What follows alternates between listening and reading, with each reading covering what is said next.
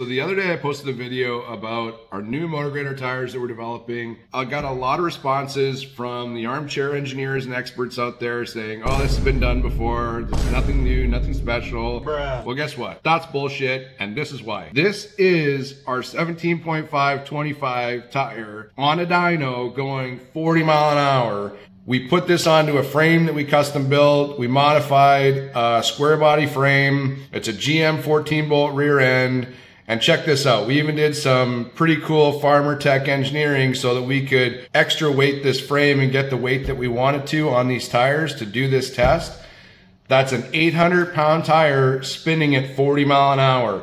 This is not the tire that's on your Toyota Corolla as you're going to Starbucks in the morning to get your little macchiato coffee. This thing is built to go.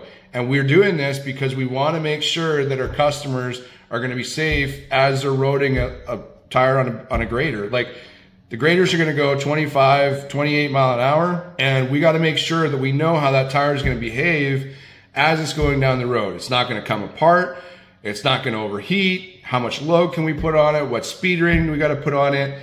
Nobody's doing this in the market on a tire of this size. It's just not happening. You're not seeing airless tires that are being designed to go down the road, to be used in the dirt, to be used in the mud, and this is different. So this is what we're doing, and we're doing this on our backhoe tires, our wheel loader tires, now into the grader tires.